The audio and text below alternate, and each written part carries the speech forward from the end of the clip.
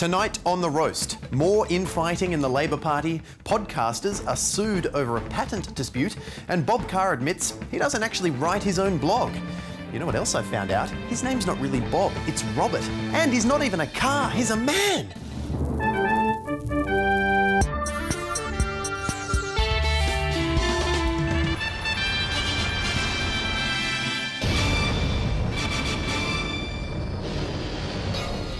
As this adorable website keeps reminding me, it's now just 100 days until the federal election. And former Prime Minister and renowned team player Kevin Rudd has called for calm in the Labor Party because, according to some Labor MPs, they're losing votes like that website's losing seconds. One MP even compared the party's prospects of winning to those of a sinking ship, saying, "It's like the Titanic, we're in the final scenes." Which is weird because, unlike the Labor Party, that movie was incredibly successful. And keeping up with the movie references, Labor MP Graham Perrott said yesterday that the party is in more trouble than Indiana Jones, which again is another great movie. Oh, unless he meant the fourth one.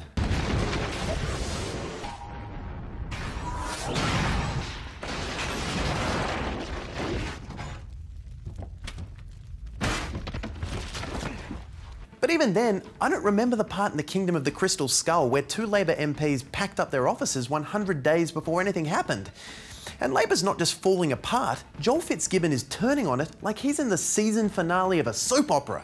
This week on Labor, Joel stabs his boss in the back. And are you still going to go to the election with this Prime Minister? Hang on, Koshy, I brought the manual with me. I'll see what it says. It says I should say, polls come and go, but the only poll that matters is on election day. Labor. Oh, he is such a bitch. Unless that's his evil twin brother. No, he went to Spain. Well, Nick Richardson's currently at the Labor Party offices. Nick, what's the mood like down there? It's depressing, Tom. I think they've given up. I'm here trying to get them to keep it together and stop all the infighting, but hey, Bowen, keep it together when you're talking to the media, and always use the manual. But don't reference the manual, okay? Chin up, buddy. Nick, what's been the reaction to Joel Fitzgibbons' backhanded comments about the latest opinion polls? Oh my God, I forgot about the opinion polls. Tom, I've spent all week trying to convince Wayne Swan that he might still win his seat, though he probably won't. Oh my God, he heard me. Tom, have you ever seen a grown treasurer eat 6 litres of Chunky Monkey chocolate ice cream while sobbing his way through Runaway Bride? Because I have, and Swanee's not even using a spoon anymore. Okay, give me the opinion polls. What? I didn't even know numbers could get this small. Yeah, they can get even smaller. Well, did Fitzgibbon at least follow the media manual? Please tell me Fitzgibbon followed the media manual. Why don't you see for yourself? It says I should say, polls come and go, but the only poll that matters is on election day. Oh, you piece of shit. Tom, these talking point manuals are like genitals. We all have them, but you don't whip them out on television. You know what the first rule of the manual is? Don't talk about the manual. Oh, off, Tom. That's rule 2. Rule 1 is keep the party together. This place is falling apart. It's like they're not even trying anymore. Did you know the junior staffers are having a daily fight to hurt each other to see if they can still feel something? Stop fighting! What? Is this Fitzgibbon? Yeah? Shut up! You're only making it worse. I've just learnt there are smaller numbers. All right, well, we'll leave it there and... Stop fighting! Well, next up tonight, and during yesterday's Senate estimates hearing, Foreign Affairs Minister Bob Carr somehow found himself admitting that he doesn't actually write his own blog, Thoughtlines. And since the Hansard transcript hasn't been published yet, we couldn't read how the hell Bob Carr actually ended up talking about his blog in a Senate estimates hearing. But it certainly highlights the differences between US and Australian politics. Over there, a Senate hearing involves things like this. I think that ultimately with your leaving, you accept the culpability for the worst tragedy since 9/11. Whereas in Australia, it's, Senator Carr, do you write your own blog? To be fair, the answer was surprising because Mr. Carr admitted that since he became Foreign Minister, these days it's all done by his ghostwriter. He's a ghost and he writes to us. Ghostwriter. Which does at least explain all those posts written in the third person, like... Forbes magazine called Bob Carr a dragon slayer. Because usually referring to yourself in the third person is something reserved for rappers and Hodor. Hodor? But Senator Carr admitted even the posts written in the first person aren't his, which means when I read a post like... I walked to the gate of Qantas Flight 107 talking on the phone to Janelle. I'm now wondering who the was talking to Janelle? His ghostwriter?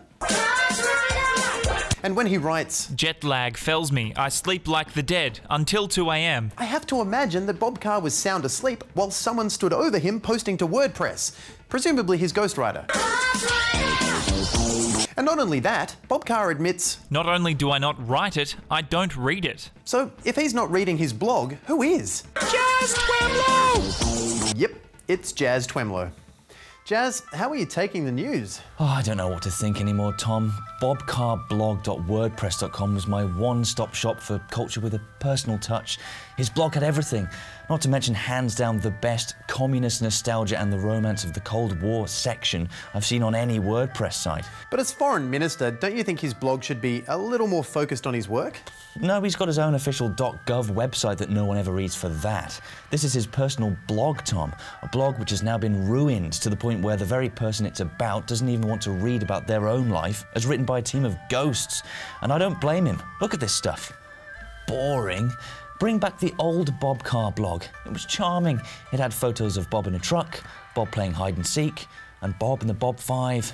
But now Bob Carr is working as foreign minister, he never has any time to properly maintain bobcarblog.wordpress.com, which leaves fans like myself only one option. Find another blog being written by a 65-year-old politician. Get Carr fired. Then he'll have no choice but to go back to his old blogging ways. The fans need to unite on September 14th and vote against him. Okay, well, thank you, Jazz. Help save bobcarblog.wordpress.com by visiting my website, savebobcarblog.wordpress.com.blogspot.com.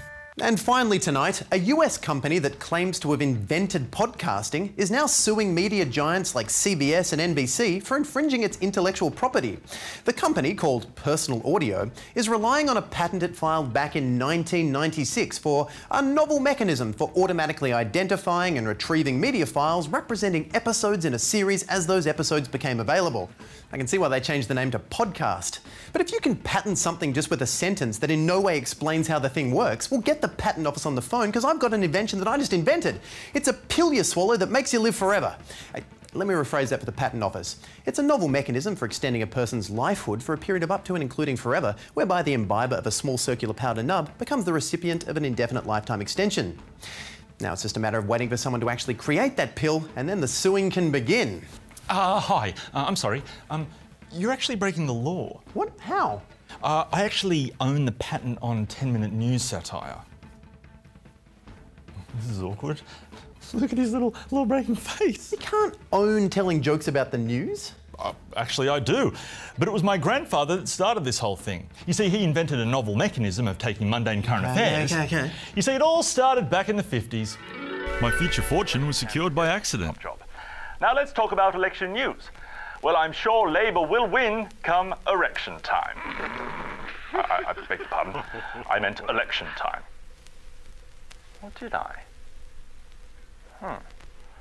Good night. No. Good night. And that was the day satirical news was born, with a dick joke. Yes, I also own the patent on those too. And you know that smiley pointy thing you're going to do at the end of this episode? Oh, you do not own the smile and point. Well, it says so right here in the patent. I also own people saying good night. My man here will be in touch with you shortly. Well, this patent issue is costing companies so much that US President Barack Obama has spoken out against opportunistic lawsuits on patents, or patent trolling, likening it to extortion and saying they're just trying to essentially leverage and hijack somebody else's idea and see if they can extort some money out of them. So you better watch out, patent trollers, because the last time Barack Obama focused his attention on someone this specific, it was Osama bin Laden. We all know how that ended, with Catherine Bigelow getting robbed of an Oscar. And comedian Mark Maron, who hosts the popular podcast WTF, says the lawsuits are a risk for podcasters, especially for the people who are working out of their garage, or you, who are trying to start your podcast. And Maron has good reason to be concerned because he's a pretty high-profile target due to his popular interviewing style and unconventional advertising slogans, like this one for JustCoffee.com. Pow! Look out! I just shit my pants. No. And did you know that here at The Roast we have our own podcast? And we're not even kidding, it's called The Pod Roast. It's on our website. Yeah, we have a website. Has anyone even been there? I feel like we're just screaming into the void. While you're at it, we have Facebook, Twitter and YouTube. But look, Mark Humphries is the man behind the mic and he joins us now from the Pod Roast studios. No? Oh, sorry, I understand he joins us now from his garage. And that's all for this week's episode of The Pod Roast. I've been Mark Humphries. Goodbye. Oh, ripper podcast you just missed, Tom. Oh, really? Sorry, Mark. I was just hosting the show you're employed by. Now, how are podcasters reacting to these lawsuits by Personal Audio? Oh, we're terrified that Personal Audio are going to hunt us down and squeeze us for some of that sweet patent money. I'm so terrified, I just shit my pants. Oh, God, what was that like? Pow! You're right, I don't actually know what answer I was expecting. But Mark, Personal Audio says that amateurs will probably never hear from us because it's just impractical to reach that broad an audience. Amateurs? Interesting. What, you think just because I record the podcast on my laptop in my garage and without pants that I'm an amateur? Tom, it's all well and good to say they won't come after the little guys, but the pod roast is bound to take off. I'll be ripe for suing. And success is a double-edged sword, I imagine. Since Personal Audio has already won $8 million from Apple, there's no telling how much they're going to squeeze me for. So to avoid a lawsuit, I've been trying to get around the traditional definition of podcasting by doing live podcasts at people's homes. I call it Personal Audio. The name of the company that's suing people. You're just asking for a lawsuit. I call it Mark Comes to Your House and Talks About the Roast. Well, that's catchy. Yeah, and if transmitting a podcast over the internet is going to get me sued, I'm thinking I'll start doing it on the television. Hello and welcome to the Pod Roast. I'm Mark. No, not now, Mark. We're still making the show. Oh, yeah. Oh, no. Personal Audio have tracked me down for some of that sweet patent money. Mark, dinner! Coming, Mum. All right, well, that's all the time we have. So, good night. Oh,